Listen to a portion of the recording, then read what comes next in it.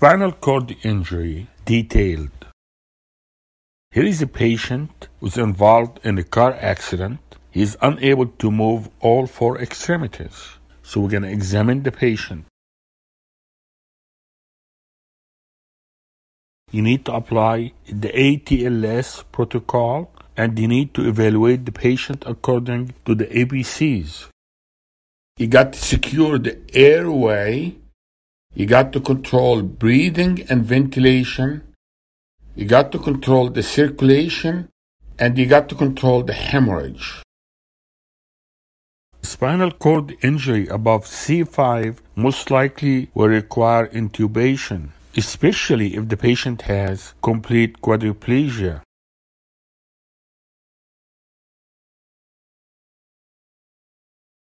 The spinal cord injury patients are at risk for hemodynamic and neurogenic shock. So you're going to finish the initial survey and you're going to resuscitate the patient. Then the patient is examined and a thorough neurological exam should be done. So you're going to ask yourself a question: is the patient in a spinal shock? How do you know that? You check the bulbocavernosus reflex. It is S3. If you have no bulbocavernosus, that means the patient is in a spinal shock. So in a spinal shock, the peripheral neurons are temporarily unresponsive to the brain stimuli.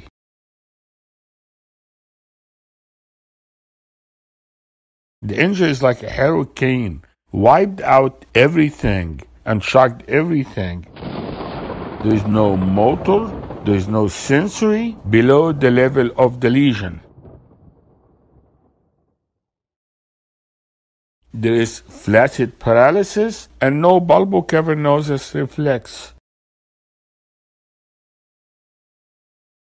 This is temporary, and you're going to go tell the family, I can't tell the prognosis until that bulbocavernosus reflex comes back. When it will come back, it comes back in about 48 hours. Sometimes it takes 3 days.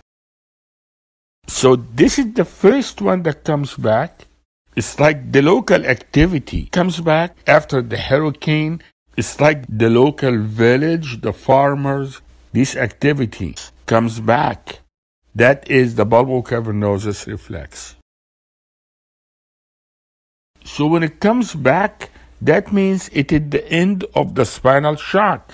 Now we assess how much damage to the roots, how much damage to the structures. It's like we assess the damage to the highway. So we're going to try to establish the connection. Is there an internet that is functional? We'll try to establish all that. So the brain controls everything. The brain sends it a signal, and then we're going to see if that signal is there in this destroyed village. How do you do that bulbocavernosus reflex? The bulbocavernosus reflex indicates the absence or the presence of the spinal shock. You squeeze the glans penis or you tug on the Foley catheter. So if you get an anal sphincter contraction, this is the bulbocavernosus reflex. So we're going to try to determine if the injury is complete or incomplete. Complete means no motor or sensory below the level of the lesion.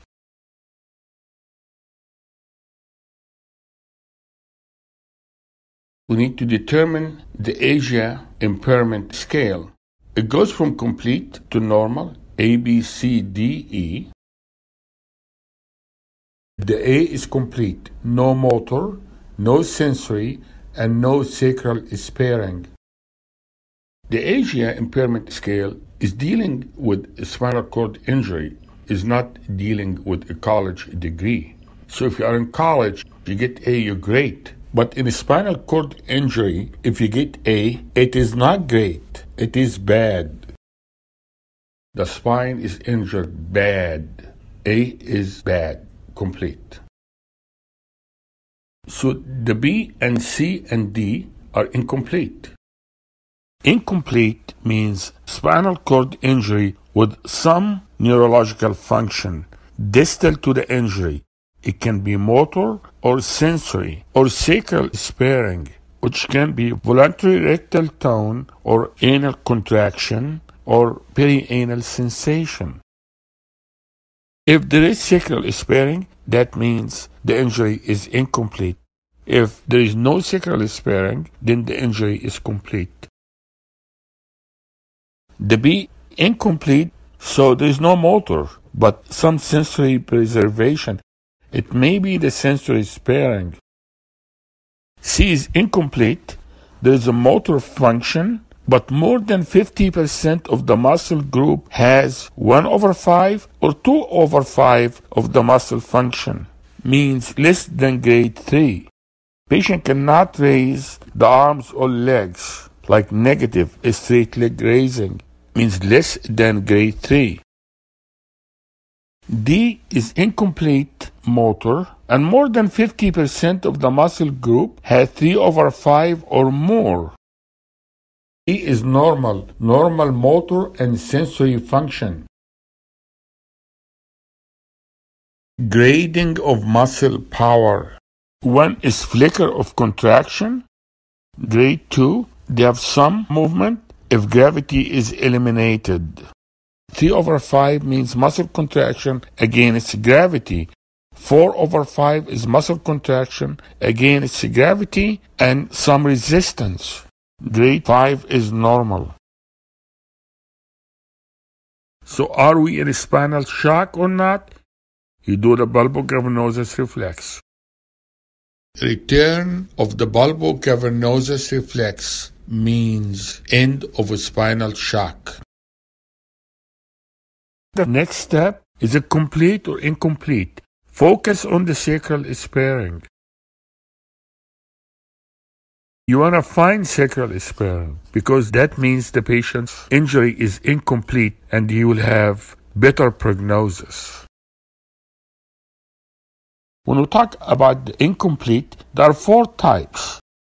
The Brown-Sequard, the central cord, the anterior cord, and the posterior cord. You have the central cord, the most common one. It happens usually in elderly with hyperextension injury. It involves the motor of the upper extremity, which will be weaker than the lower extremity, and 50% of the patient will walk. The anterior cord got a very poor prognosis. Usually it is vascular. The Brown-Sequard hemisection of the spinal cord, usually by a knife. You will have ipsilateral loss of motor and contralateral loss of pain and sensation, and the prognosis for recovery of the spinal cord is usually good. The posterior cord, loss of the deep sensation. After that, we're going to decide the neurologic level of injury. What is the lowest segment with bilaterally intact sensation to pin, prick, light touch, and grade 3 or more anti-gravity muscle function and strength? The sensory level is used when there is no motor level to test, as in the thoracic spine.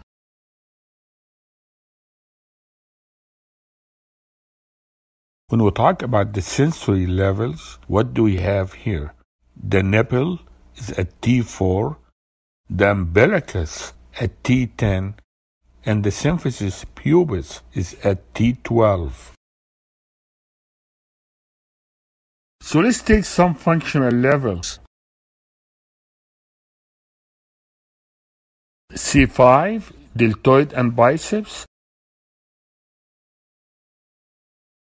C6, wrist extension. C7, triceps, wrist flexion, and finger extension.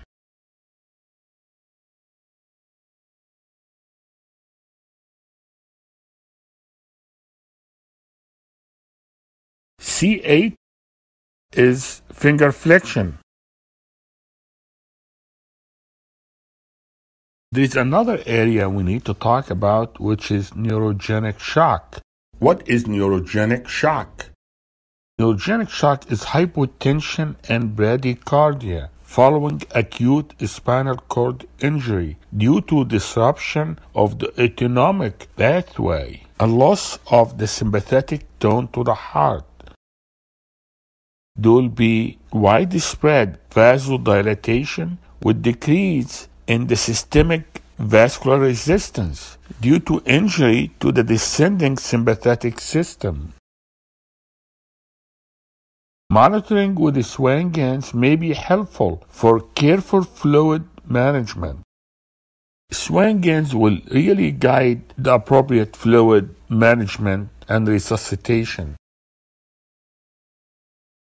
You may give vasopressors to the patient to treat the hypotension. Hypotension and tachycardia is hypovolemic shock. Hypotension and bradycardia is neurogenic shock. So what is the autonomic dysreflexia? It occurs in complete spinal cord injury due to sympathetic overcharge, means increased activity. It's uncontrollable sympathetic output associated with certain triggers. Usually unchecked visceral stimulation like fecal impaction or obstruction or kinking of the Foley catheter. It occurs in patients with spinal cord injury above T6 and it can be fatal. The patient will get headache, agitation, almost malignant hypertension, sudden very high blood pressure, profuse sweating. Check the patient for fecal impaction or unking the Foley catheter. You may want to give the patient antihypertensive medications.